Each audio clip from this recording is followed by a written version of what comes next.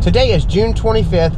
We're finally getting out of Jonathan Dickinson State Park, and we are heading to, stay tuned. Sometimes the way it sounds might hurt, but it's all good, cause as long as we together and as long as it's clever, I don't care about the weather, let it rain. Hey, what's going on, everybody? This is Jason. Michelle and Jordan are back at the RV right now, and I just have a lot to catch y'all up on. A whole lot. And I've got about a 4-mile drive to the back of Jonathan Dickinson State Park here in Florida, where we're staying at. I thought this would be a great time to tell you what has been going on since we have been here in Florida. For over a month, and in the same spot, we have not moved. Since we've been down here, I have been volunteering every day. I basically go in the morning at 7:30, and I pick up a lawnmower, a weed eater, a blower, a gas can, and I just go to the park and mow whatever needs to be mowed, you know. And there's nobody really managing me saying, oh, go here today and do this, do that. Sometimes there is, but really, you know, I got experience in this, so I know what needs to be mowed. Obviously, I'm not going to mow something that doesn't need to be mowed. So today is June 25th, and we are finally getting out of Jonathan Dickinson State Park, and we are heading to the Florida Keys. I can't wait to get out of here. But it's so bittersweet. Good thing I'm paying attention right now off to the road, because there's a little turtle going across the road. Would you like to see him? That's truly life down here in Florida. Lizards, or geckos, whatever you want to call them, tortoises, big ants, snakes, alligators. I don't know, everything you can think of I've seen here. Bunnies too. So right now I'm heading up to this building here. I'm heading up to this building back here, and I'm going to turn in all my hours that I've done, and I'm going to say goodbye to everyone because I'm done. So I just got back in the truck. I had to turn in my hours. Went well. They said we appreciate you mowing and doing the grass here. They said I did an excellent job, and that I am one of the best people they've had here as far as mowing and weed eating. That's not a joke. I've been told that several times. That's all I've ever done since I was 20 years old, is I've just mowed. I've had, you know, random jobs here and there, but this is what I know how to do. And when I came out here, you know, I thought I'd even forgot it. I hadn't, you know, done much in so long. Then when I came out here, I thought, man, am I even gonna know how to use a zero-turn mower? But no, I didn't have any problem with that shit. I pulled out of the barn area where we get your equipment at. I was using one hand doing the thing. You know, I don't even use two hands. I'm just that good at it. It's too hot. I can't do it anymore. That's one of the reasons I'm leaving. You know, you could stay here for, I think, up to 8 weeks, I think. But I've been here a month and a half, and I'm done. And it's gotten pretty scarce where we're at in volunteering section, because nobody wants to be here during this time of the year. It's June. It's freaking hot. I'm telling you, you know, it's 90, 93 degrees right now with humidity, and it's brutal. You're sweating so bad, and you're burnt to a crisp, and you can't see it. It's just not comfortable. You're probably thinking, well, now he has this boat here. Well, what's he gonna do with his boat? I'm double towing that thing. That's exactly what I'm doing. I'd rather take my chances of getting pulled over and getting a ticket, or even getting a warning, or worst case scenario, I gotta drop it and pick it up later, because I'm in Florida. This is the fishing capital of the world, I think. I don't even know, but I would say it is. I'm just not gonna travel around without my boat.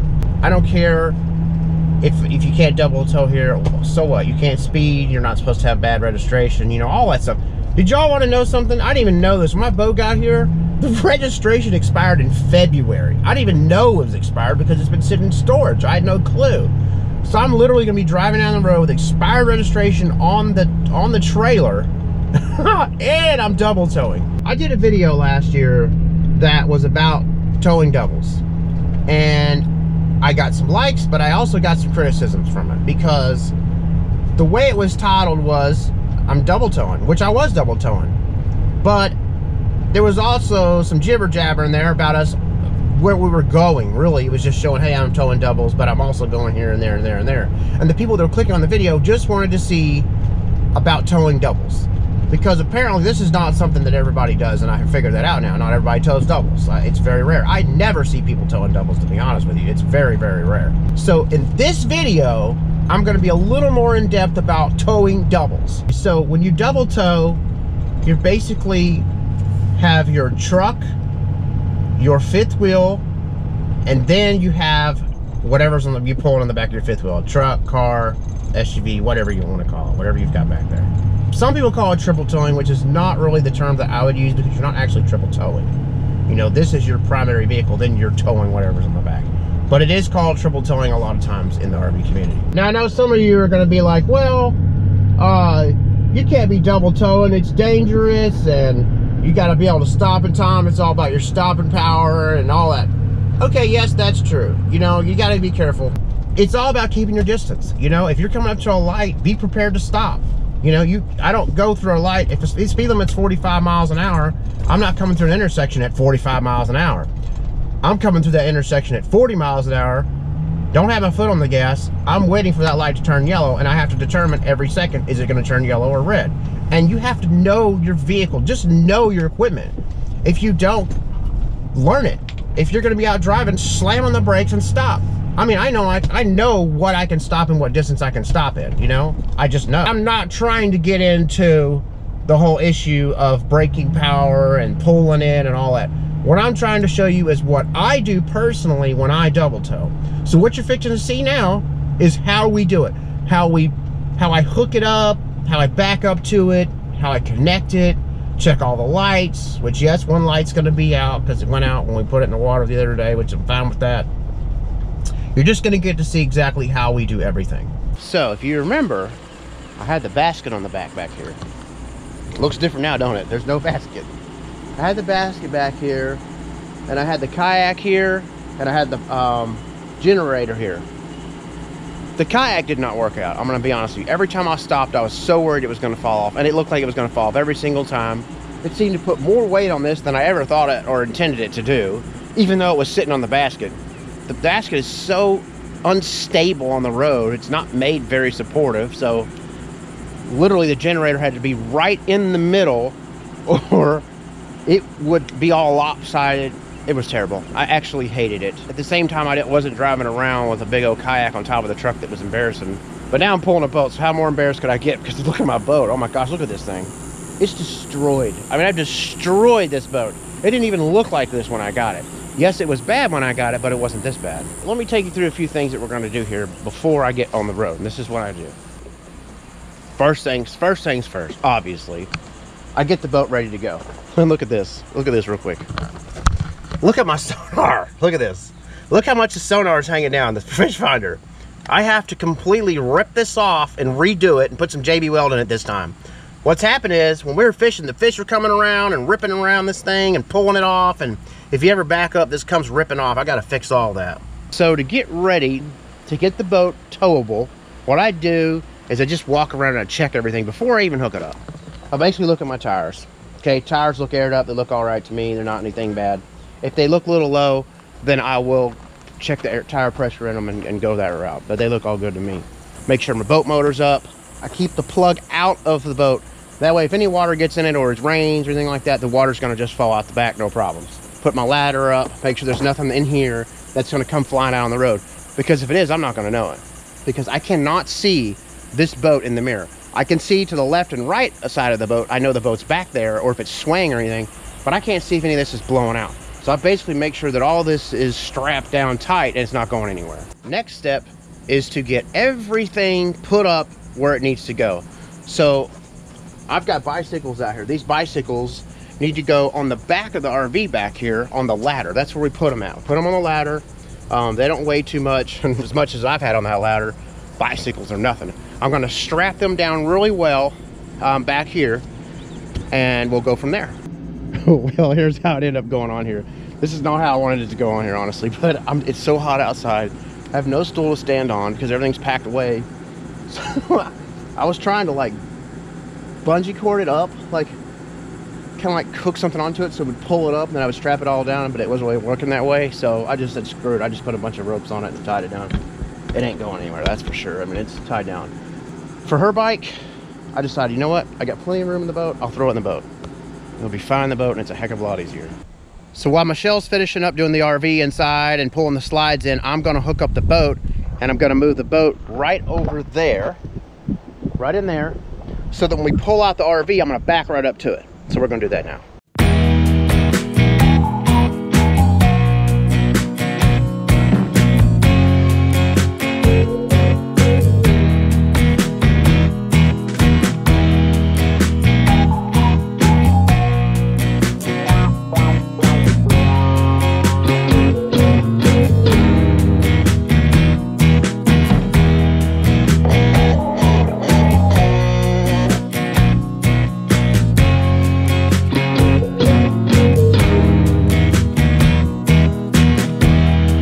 I gotta air up the airbags, so I'm gonna get my trusty air compressor from Harbor Freight, put it over here, and air the airbags up.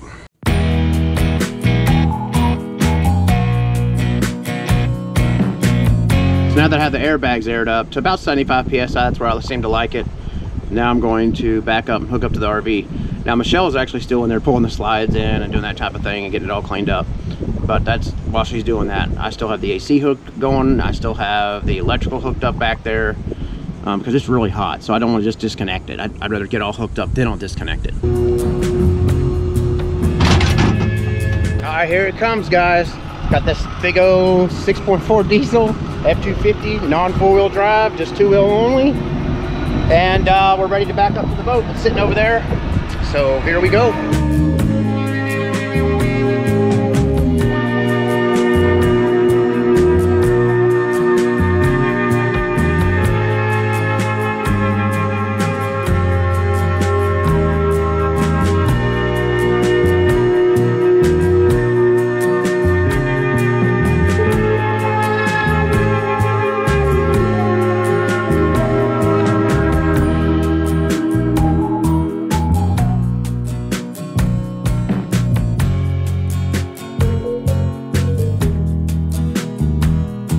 Okay, so we backed up to the boat. Now we're gonna hook up the boat just like you would to a truck or anything like that.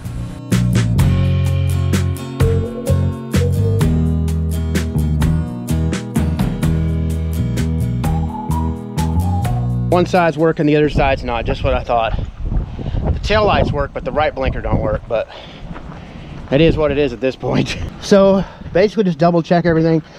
You really should have like a little thing in there that goes in there to lock in there, but I don't have one with me right now. All right, guys, let's see how far we make it till we get pulled over.